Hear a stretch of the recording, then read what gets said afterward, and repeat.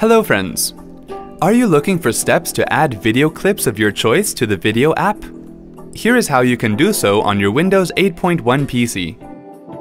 Click the down arrow key at the bottom left of the start screen to view all apps. Under Windows System, click on File Explorer to access it. Navigate to the location of the video library. Right-click on the video's library and then select Properties. In the video's Properties window, click Add and then select the folder in which the video files are stored.